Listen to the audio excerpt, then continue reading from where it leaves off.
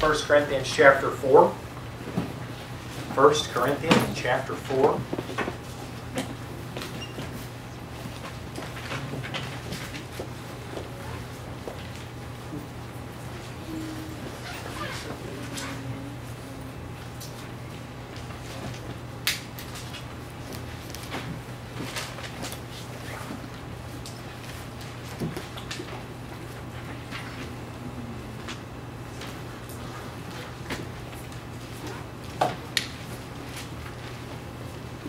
Chapter 4.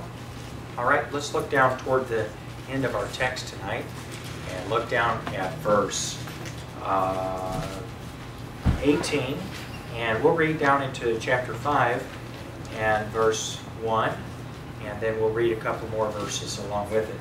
Verse 18 of chapter 4. Now some of you are puffed up as though I would not come to you. But I will come to you shortly, if the Lord will, and will know. Not the speech of them which are puffed up, but the power. For the kingdom of God is not in word, but in power. What will ye? Shall I come unto you with a rod, or in love, and the spirit of meekness? It's reported commonly that there's fornication among you, and such fornication as is not so much as named among the Gentiles, that one should have his father's wife. And then go down to verse 10. Verse 9, I wrote unto you in an epistle not to accompany with fornicators, yet not altogether with the fornicators of this world, or with the covetous, or extortioners, or with idolaters, for then must ye needs go out of the world. Verse 11, but now I've written unto you not to keep company, if any man that is called a brother be a fornicator, or covetous, or an idolater, or railer, or drunkard, or extortioner. With such an one, no, not to eat. Will you please go to chapter 6, and let's look at verse 8. Nay, ye do wrong and defraud, and that your brethren. Know ye not that the unrighteous shall not inherit the kingdom of God? Be not deceived. Neither fornicators, nor idolaters, nor adulterers, nor effeminate, nor abusers of themselves with mankind, nor thieves, nor drunkards, nor covetous, nor drunkards, nor revilers, nor extortioners, shall inherit the kingdom of God. Verse 15. Know ye not that your bodies are the members of Christ? Shall I then take the members of Christ and make them the members of an harlot? God forbid. What? Know ye not that he which is joined to an harlot is one body? For two, saith he, shall be one flesh. But he that's joined unto the Lord is one spirit. Flee fornication. Every sin that a man doeth is without the body, but he that committeth fornication sinneth against his own body. Chapter 7 and verse 2. Nevertheless, to avoid fornication, let every man have his own wife, and let every woman have her own husband. Now we'll pray for the Lord's wisdom and help as we approach the text this evening. Father, we do need not only the ability to rightly divide the word this evening, but Lord, we need a sense of delicacy, but also, God, we need a sense of fear, reverence. We need a sense of urgency in the matter that we're covering, and I just pray that you would help us with it tonight, and that you'd have your way with us. God, I just thank you for this passage of Scripture, which by believers is oftentimes avoided. And I just pray that you would help us this evening to be able to grasp enough of the truth that's applicable to cause ourselves to fear. We pray in Jesus' name. Amen. Did you pick up a theme in the verses that we picked to read from this text this evening? Yeah, Josiah, what was it? What was the theme? Fornication. Fornication. Okay, the word fornication was in all of those verses. I want to preach about fornication this evening, and I want to do it in an appropriate way, realizing that we do have not only a mixed gender audience this evening, but we also have mixed ages this evening. One of the things, though, I've realized is, first of all, is that children read the Bible. They should, right? And church kids read the Bible. And so if they read words, they're going to learn words, they're going to learn things or allusions to things. And they'll come up with a definition, usually by context, or they'll maybe read over some things and not understand them. But I know that as a young person, at least before late teenage years, I'm not sure that I ever heard many messages preached about the topic or the matter of fornication. And I think that probably it was because probably the preachers are being careful not to cover topics that are inappropriate for certain ages. Well, we want to be appropriate this evening for ages, so we want to be careful about that. But I think also that one of the things that's often overlooked is not only that the Scripture is for all ages, and the Scripture is not an inappropriate book, but I think one thing that's often overlooked is the reality is that the matter of fornication is something that affects all ages. There isn't an age which is not touched by impurity.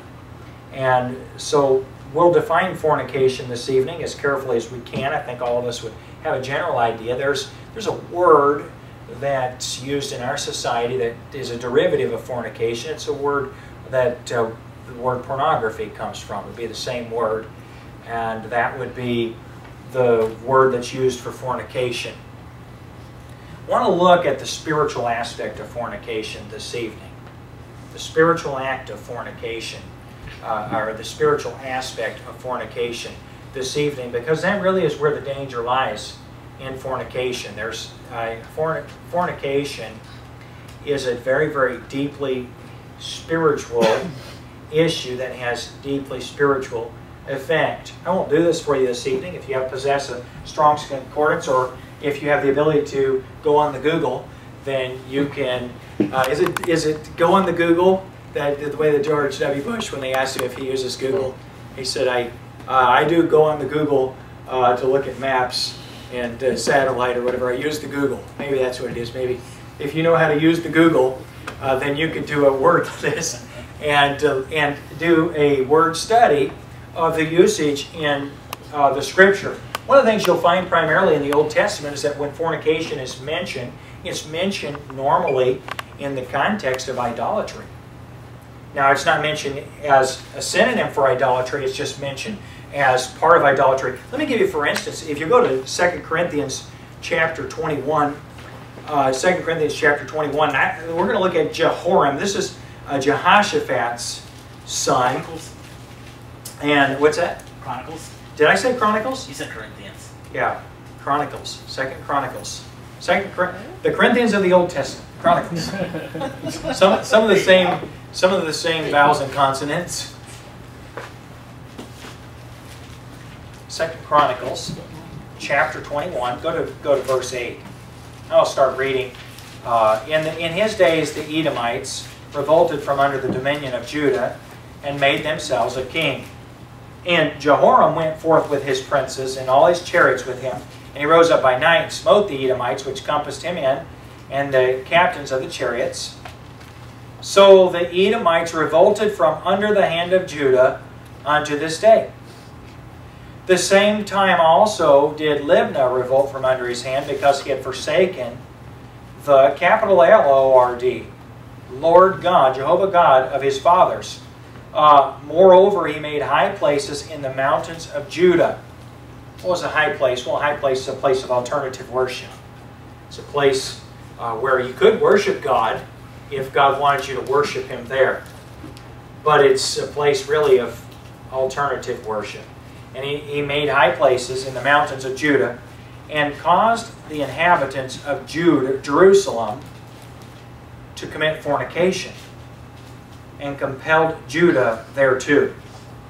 I'm going to speculate on some things, but if I had to guess at one of the number one reasons, the number one reason why a lot of people don't turn to Jesus, one of the number one enticements that the Satan gives to people in order to convince them not to receive Christ as their Savior and really just to go to hell,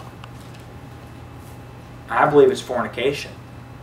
If I had to just list one reason that people will go to hell, it's fornication. Let me illustrate that for you. The Bible says in Hebrews chapter 13 that marriage is honorable and all, and the bed undefiled, but whoremongers and adulterers God will judge. One of the great sins of the flesh that people are into, all ages, all nations, all walks of life, is the sin of fornication. And it's a deeply spiritual sin.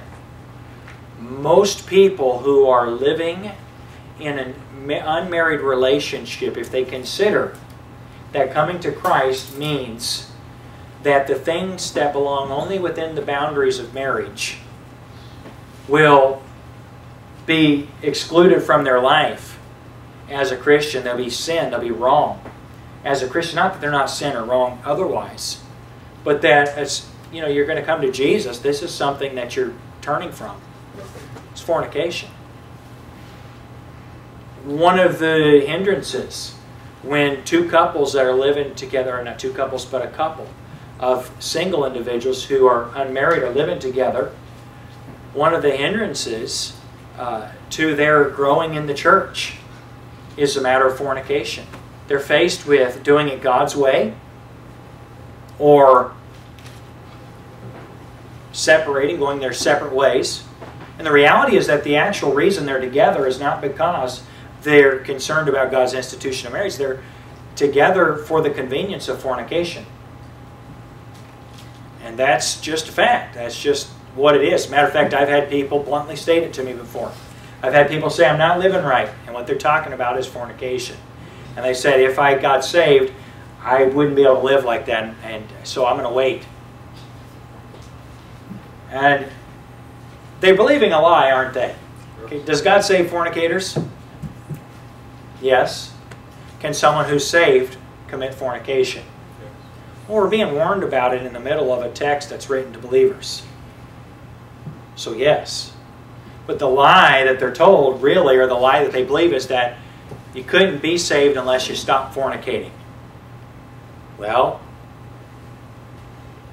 do you get saved with no intention to stop fornicating? No. Not really. I mean, somebody who's thinking about, okay, I'm going to get saved, but this is the thing that I'm going to continue to do. Now, you don't get saved that way, do you? You turn to Jesus, and you turn from everything when you turn to Jesus. And so some people think, well, I can't be saved and be a fornicator, and so I'd rather go to hell. And that's actually how the thought, that's actually how, if they're going to express the words, how it materializes. Do you hear that? I'd rather go to hell than stop fornicating.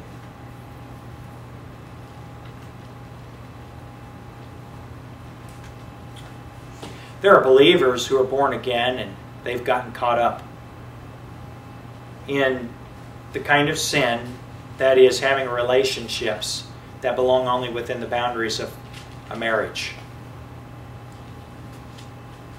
And they've decided that it is better to have their sin than to have God's blessing in their life. It's better to commit fornication than it is to serve God. And they've just drawn that conclusion. That's just where they're at in their lives. You say, Pastor, are they born again? God knows. Can they be born again? Absolutely. Absolutely. And so it's a serious matter, actually, if you think about it. I think probably the matter of fornication and its derivatives. Adultery, which is a derivative of fornication, and unwillingness to be faithful only to the one man, one woman relationship. Those are areas where folks would just rather not have God's blessing if that's what it takes. And so it's a serious matter. I believe it's the #1 tool of Satan to destroy believers and to prevent unbelievers from being born again. And that makes it the most serious matter in the world, doesn't it? It's an extremely serious matter. Matter of some importance. When the Judaizers in the church, Anthony, the matter's too serious for you to go off in a daydream and laugh, okay? So knock it off. We good? Thank you. In the early church, when believers were being told by the Judaizers, you have to be circumcised, and then you have to keep the law, and you become Jewish now that you're a believer. You've got to be a good Jew, or you really are not going to be, either have God's blessing or you're not going to be an actual believer. When the apostles were sent back to Jerusalem to bring the problem of the people that came from Jerusalem. So these people are coming from Jerusalem and trying to turn the Gentiles into Jews. But the Gentiles are believers without being Jewish. They don't have to be Jewish. And so the believers dealt with that matter. And one of the things that they did was they literally gave a letter and a sentence from Jerusalem where they sent the apostles back to the Gentiles and they said, you don't have to keep the law. We're not going to put any burden on you to keep the law. But they said, keep yourselves from meat offered to idols, things strangled, meat offered to idols, and fornication. In other words, this is something that you can't have in the church. This is something that you can't have in the life of a believer. That's all we ask. Isn't that incredible? Okay, summarize God's law. Summarize the law and the prophets, will you? Summarize it. Come on. Jesus had a man summarize it. Love God with all your heart. Yeah, love God with all your heart and Love your neighbor as yourself. And then summarize the law that's given to the church. Keep yourselves from idols and abstain from fornication. Literally, as a believer, this is the emphasis. What? Oh, you got to do. No. You need to abstain from fornication. You need to keep yourself from idols. You need to love God with all your heart and love your brethren. That's it. I mean, that's pretty much. There are all kinds of promises. There are all kinds of things that we can secure and that can help us. You got to sit up and pay attention. All right? Just get it together. There are all kinds of things that are for us and that we can have. But guys, fornication is a serious matter, isn't it? I have a list here of just verses that are used. Now there are derivatives or words that are used oftentimes in the same context as fornication. Adultery would be a word that's used a lot of times with fornication in the same sentence. Lasciviousness, which is sins of the flesh, would be a word that would be used oftentimes in fornication. But I have 3 references here on a list. I don't know if you can see this or not with your under age 40 eyes. But from this part of the page, it's just a list of verses that have the word fornication used in them. And the first three in the list are Old Testament. The rest of them are all New Testament. And so Matthew 19, when the Bible's talking about the marriage relationship and divorce, fornication's mentioned. John 8:41, Acts 15, I referenced this a little bit ago, 15, 20, and 29, Acts 21, 25. Romans 1, 29 in that list of things that don't belong, just similar list to what we saw here in 1 Corinthians chapter 5.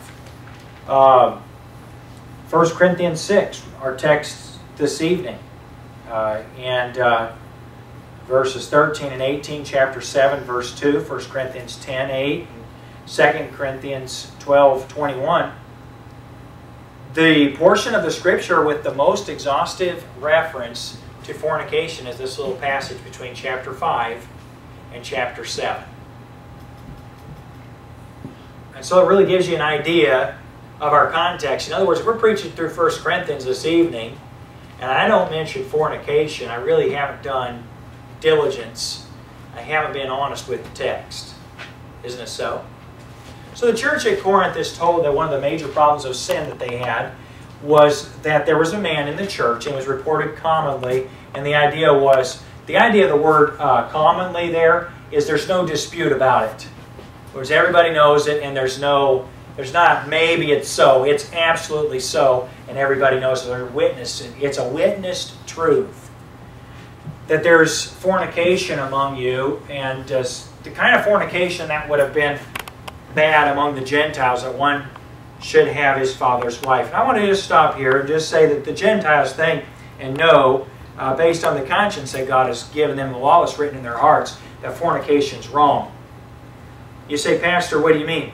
I mean, a man may say, well, there's nothing wrong with behaving with a woman that you love. They'll say that you love as though you're married. Or there's nothing wrong with certain things that begin with touching and move from there. I mean, honestly, the idea of fornication is a man and a woman touching and going from there. Anything beyond a touch.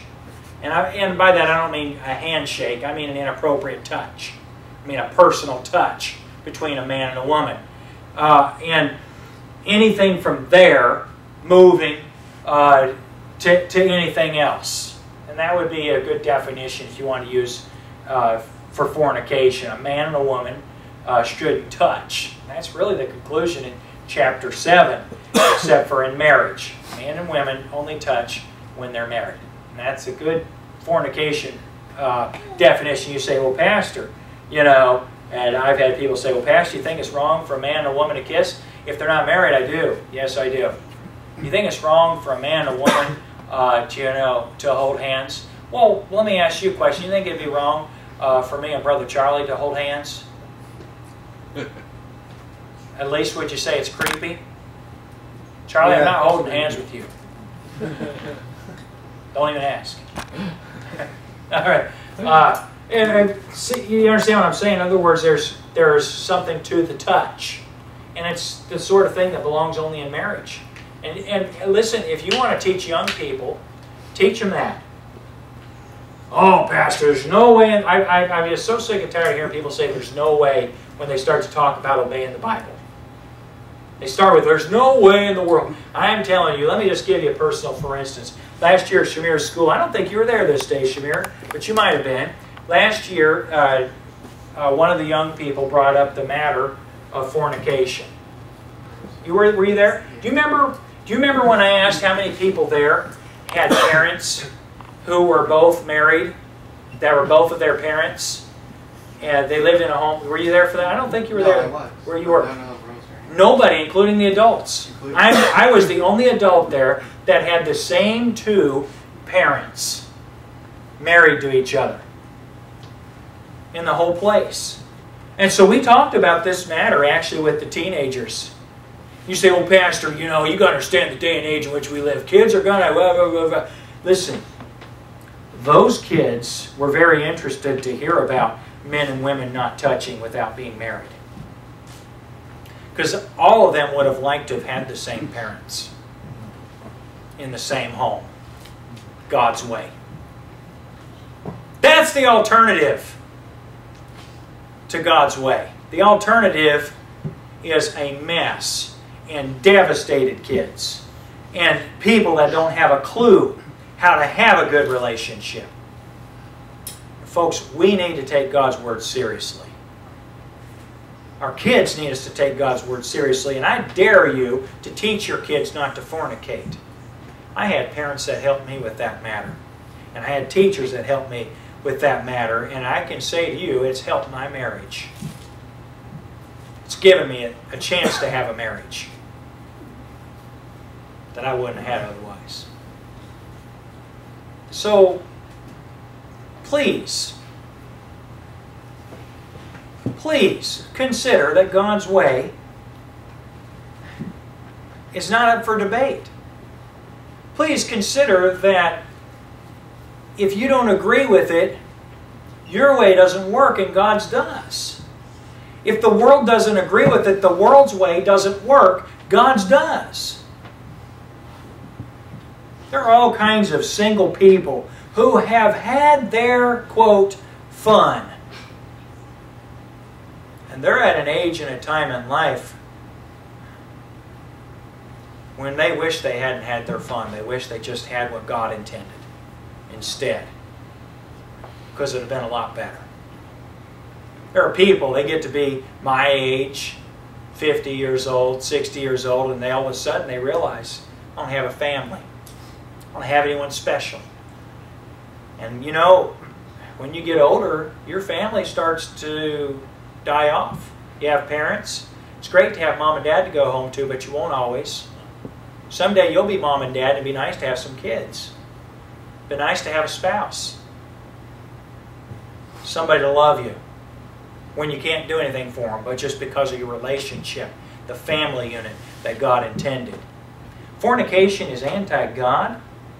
It's the #1 tool of Satan to keep people lost. And my friend, it's the #1 way to destroy families. And that's a fact.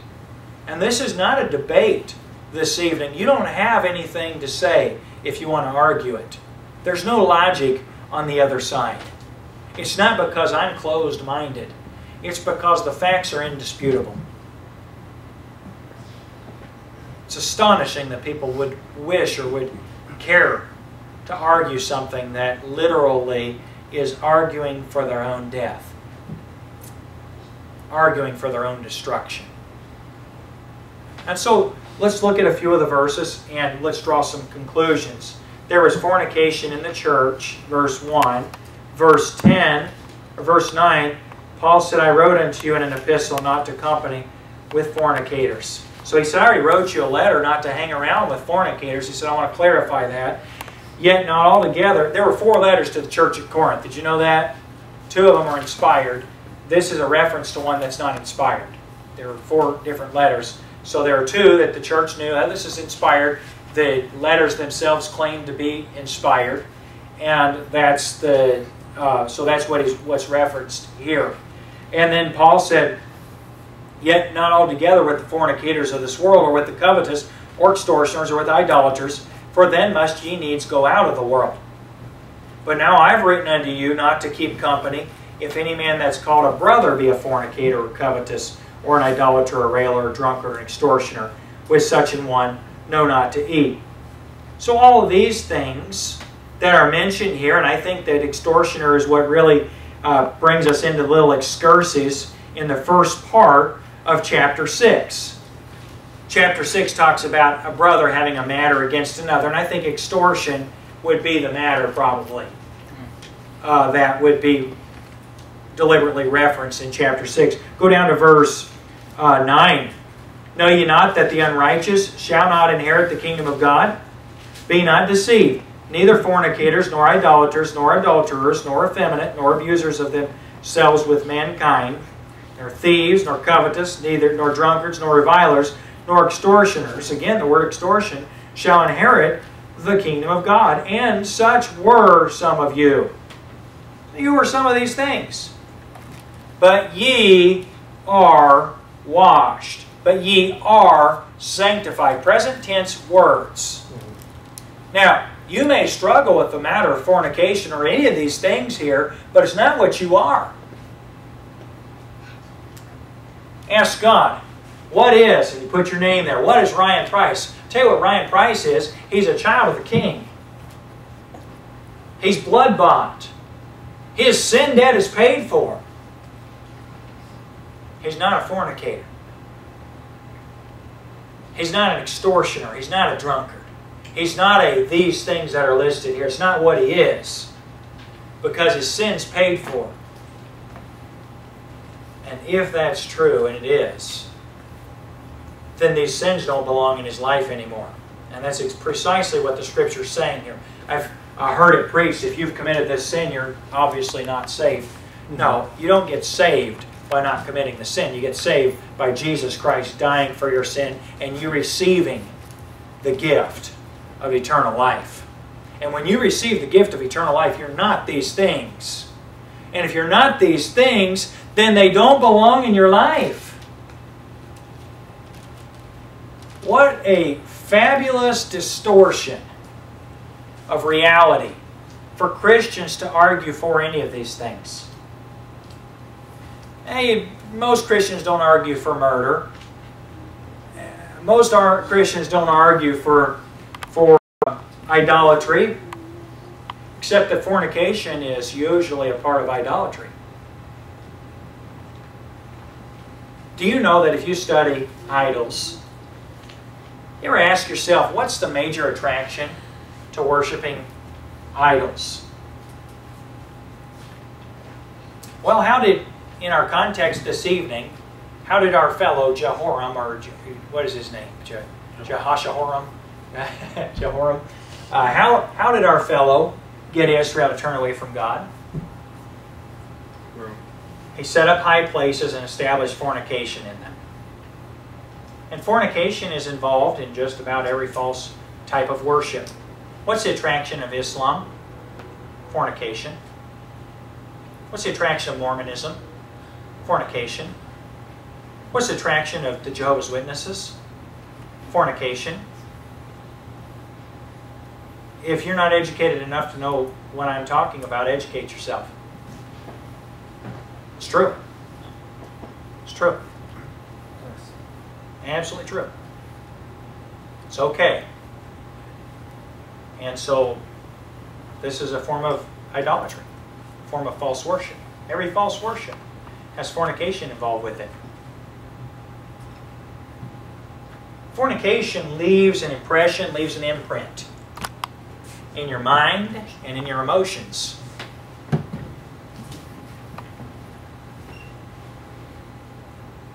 It has an attraction.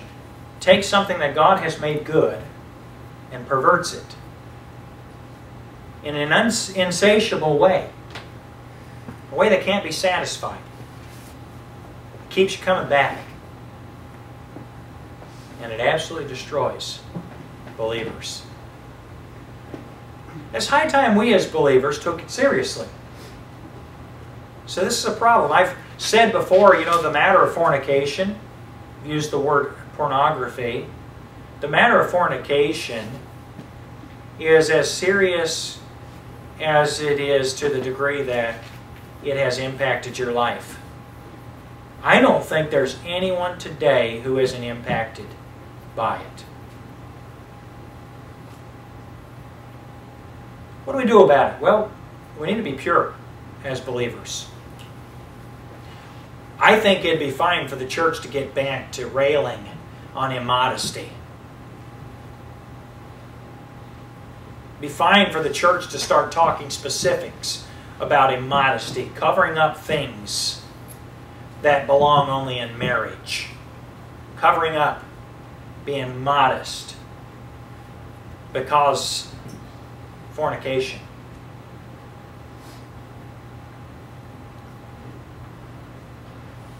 I'll be careful saying this. Some of the most popular evangelical churches in town are known as a hot spot, a hub, to meet up and fornicate. The singles group at Calvary Chapel, that's what it's about. Say, Pastor, not a nice thing to say. I've just talked to too many singles that go there to hook up.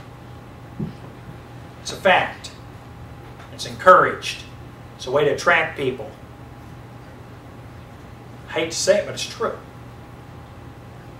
It's true of a lot of churches. You may ask the question, why has Fort Lauderdale Baptist Church never started a singles group? I don't think inherently its singles groups are wrong. Why have singles, though? Get married. To me, you go from one to the other. In other words, a person who is getting together or fellowshipping around singleness is focusing on fornication. They're focusing on two people in a relationship that belongs only in marriage. I don't want to go there. I don't want to elaborate too much on that. But believers, if God's called you to not be single, get married. That's what 1 Corinthians chapter 7 says. You say, Pastor, where do you meet?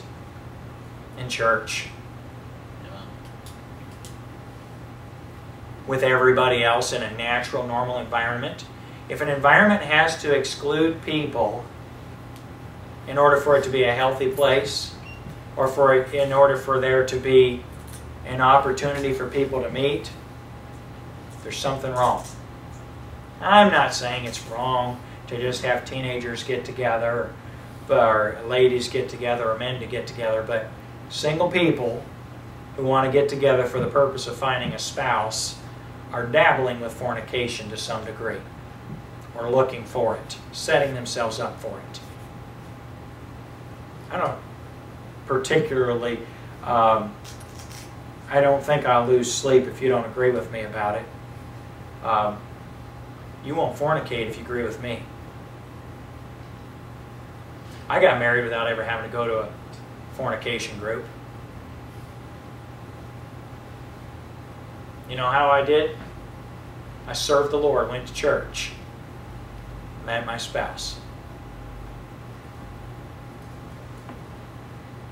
I like the word organic. It's such a fresh word today. Organically, naturally.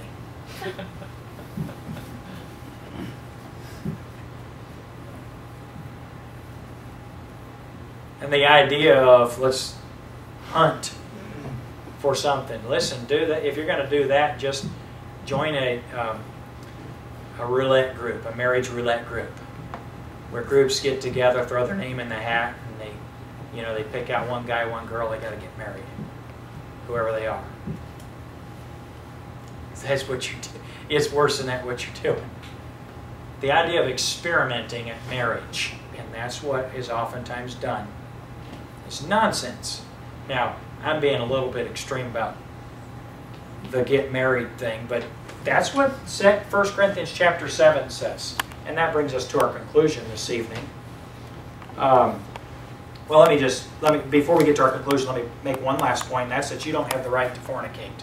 It's not your right. It is not your right. And if you want to argue it, you're arguing a vantage point or a viewpoint that's not yours to argue. Your body's not yours. Know ye not that your bodies are the members of Christ? Shall I then take the members of Christ and make them the members of an harlot? God forbid. And a harlot really is an individual who fornicates in idolatry. Temple prostitutes, temple harlots, that sort of thing. What, know ye not that he which is joined to an harlot is one body? Fornication, my friend, dabbles with something extremely spiritual. That's why it's involved in idolatry. It's a spiritual act. It's intended as a spiritual act sanctioned by God in marriage between a man and a woman. In idolatry, it's a spiritual act. It is joining a person who has the Holy Spirit, oftentimes with a person who does not. How does that work? How does a person come into contact with someone who does not have the Holy Spirit in that way? It's an important matter, isn't it? You say, Pastor, there's a lot there that I don't understand. Well, it's worth your studying then. He that is joined in the Lord is one spirit. Two believers in marriage, joined by the Lord, joined with the Lord. See, marriage is a threefold thing. It's a threefold covenant. It's a spiritual thing. It's spiritual, it's a man and a woman and God. And you know, God can be part of a marriage without you even being a believer. Lost people can get married, and in getting married, in the act of marriage, they're acknowledging God. It's a spiritual thing. It's a spiritual matter. In verse 18, would you listen to this? Flee fornication! Flee fornication! Run from it. Flee means to run. Run. Joseph illustrated fleeing fornication, didn't he? Potiphar's wife grabbed him and he slipped out of his tunic and ditched. He was gone. Out of here. He got away. He ran away. Run away from fornication. Hey, the things that come in your eyes on the tube expose you to fornication. Flee it. It'd be nice to have some Christians in this day and age. It happened when I was a kid. It happened to my parents' generation. I remember hunting in the woods, or even just walking in the woods, and seeing a television out in the middle of the woods when I was a kid. Just be walking down the woods, 50 acres of oak trees, nothing there, and all of a sudden you're walking out in the middle of the woods, there's a television. I always wondered about it, and one day I think I was with my dad or my mom, and I said, where'd that television come from? And Mom and Dad said, well, you know, that used to be in our house. But we got rid of it because of the trash that comes on in that thing. Until I was 14 years old, we didn't have a TV in our house. Our TV was in the woods. Flee fornication. If fornication comes in your television, it doesn't belong. Do you hear me? Turn it off. Don't allow it. If you can't turn it off, get rid of the thing it comes in on if you can't control it. Fornication can come on your cell phone. It can come in the internet. It can come on a billboard on I-95. Look away. Turn away. There are women who have the attire of a harlot. Don't look at them. Look away from them. You see them, just turn your head and look away. David said, I'll set no wicked thing before my eyes. If somebody wants to be wicked, just look away from them. Don't go to places where those things are. If you've got a struggle and it's the place where the appeal is, look away. Don't read about it in a way that's graphically visualized. You read a book, I'll tell you, some books are pornographic. Throw them away. Music talks about it. Get rid of it. Throw it away. Get it out of your life. I'm just telling you, it's so serious. It is idolatrous. If you'd be embarrassed to be caught in a temple, in a chamber, worshiping Diana the way the heathens worshipped, you got to be embarrassed to have it in your life any way it shows up. It's what it is. Flee fornication. Flee from it. Christians roll their eyes. Oh, pastor, you know, you got to understand the day and age in which we live. And we live in a day and age which is much like the ancient civilizations. It's time to modernize. Get some of that garbage out of our culture. It's not new. It's old. What's new is a man who is created in Christ Jesus unto new works, unto good works. What's new is what happens when a person gets born again. That's new. Tired of the world framing things. You're old-fashioned. No, actually, I'm not at all old-fashioned. Sin's old-fashioned. I like the song, my sin was old-fashioned, my guilt was old-fashioned, my debt was old-fashioned. And you know what? I didn't get saved the old-fashioned way. I got saved the brand new way. I don't go with that song the whole way. See, being made a new creature in Christ Jesus, created unto good works. Before you're saved, you're nothing but a sinner. You can do nothing but sin. Your righteousness is nothing but filthy rags, and that's sin. But when you're saved, you can live for Jesus. Flee fornication. Flee fornication. Flee fornication.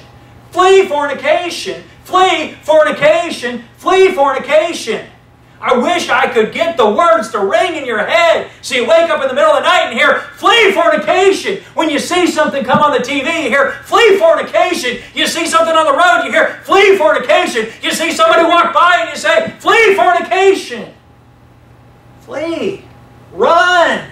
Say, Pastor, it's embarrassing to run from things. Well, you at least get in shape. I don't know what to tell you.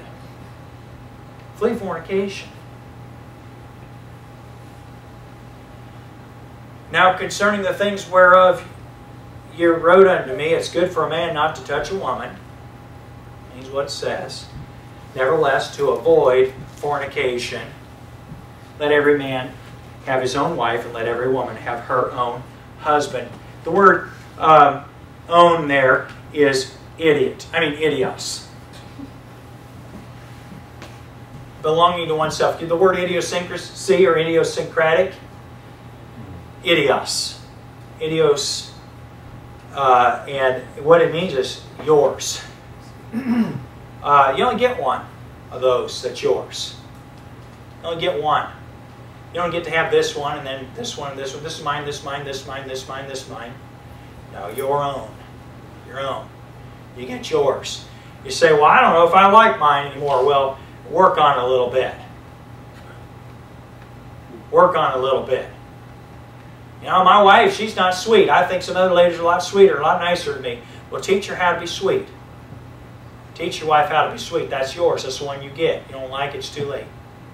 It's the one you get. Mine doesn't look good. Well, exercise her. Close your eyes. It's the one you get.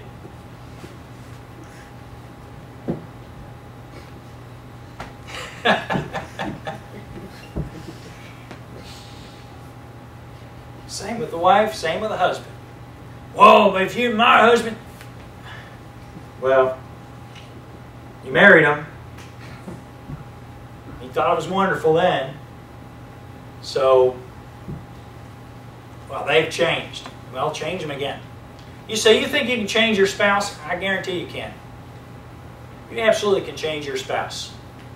You sure can. The Bible teaches it. The Bible talks about a husband who's an unbeliever can be won by the conversation of his wife. And I believe that. I absolutely do. I've seen it happen. I've seen women try to convince other people that she's winning her husband, but if you actually saw what happened there, you'd see she's just being holier than thou with her husband, letting him know she's too good for him. A lot of times. She's not sweet. Doesn't have a meek, quiet spirit like a wife ought to have. A husband can win his wife. Oh, yes, you can. You know, my wife's an easy one. I won her a long time ago. I've still got her. But if I want to win my wife, I've got tricks. Flowers are a good trick with my wife. Maybe not your wife, but they are with my wife. I can give my wife flowers, and I can pretty much get a desired outcome from giving her flowers. I could be sweet to her, and spend time with her, and give her attention, and compliment her, and lavish praise on her, and I get a desired outcome from that. And the sweeter I am to her, the sweeter she is to me. You say, well, that's just because your wife's sweet anyway. Well, I was a lot smarter than most people when I picked her.